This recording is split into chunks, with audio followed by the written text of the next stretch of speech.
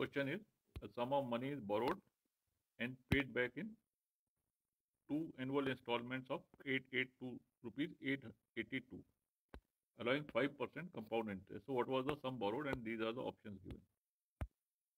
Now we'll solve the question. Let's assume that amount borrowed is X rupees and A is the amount with compound interest of 5% per annum. Now it's given that A is equal to 882 for each year.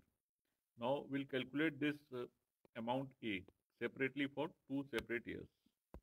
So first year A is equal to X, that is amount borrowed into rate of interest. The formula for compound interest is amount A is X into 1 plus R upon 100 to the power T.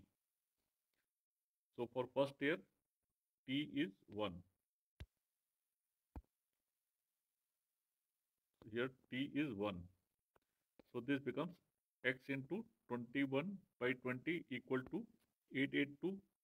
And when you simplify this, the value of X for first year is 840. Now coming to second year.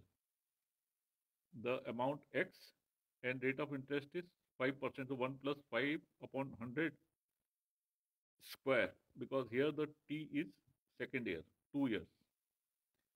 So it will be equal to X into 21 by 20, 21 by 20, and this amount is 882 again.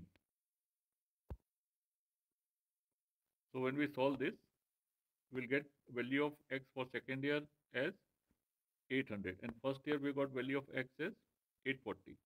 So total sum borrowed will be 840 plus 800, 1640.